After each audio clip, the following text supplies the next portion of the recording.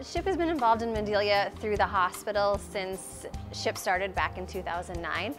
Candy Fensky, who is the CEO of the hospital, has been involved in our community leadership team, and so that was really kind of our step into the community. And since then we've been able to have a partnership with the school, with Tony Downs Foods doing worksite wellness, and the hospital, as well as the Madelia community-based collaborative. SHIP has been very good to work with. It's easy to work with. We've had members from the state level come down and visit with us and talk about things that we may look at, or just they have been interested in what we're doing, and so it feels good to have that collaboration. The best thing about working on the Madelia-based collaborative project is you can see actual growth, actual movement, and you're really making a difference in the community. We're being able to fill the gap.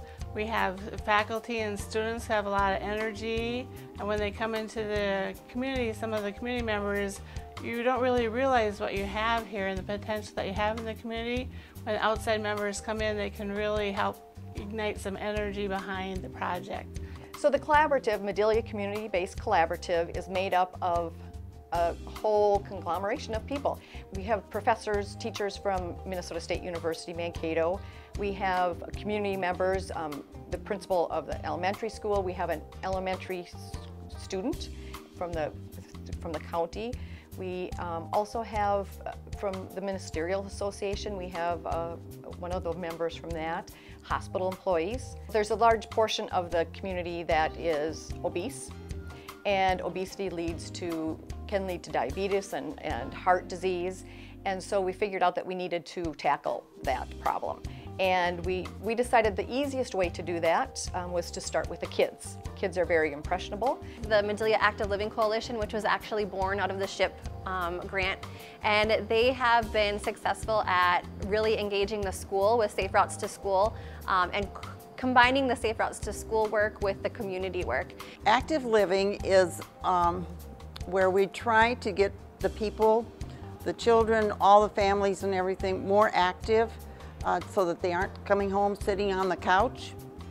Trying to establish walking, biking trails, and we had walk to school, bike to school days with the rest of the United States. We participated, had really good participation with that.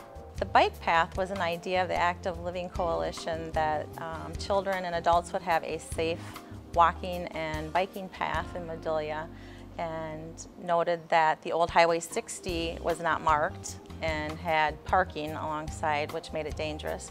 So we went to the Madelia City Council and petitioned, along with Roger Reeser, the county engineer, that we could have markings and signage for a bike path. Looking at ways that they can create some connectivity between the community assets. So one of the things that they just had accomplished was extra lighting and a new trail that was put up between the hospital, which connects the hospital, the high school, Tony Downs Foods, and the recreational parks and rec in Madelia.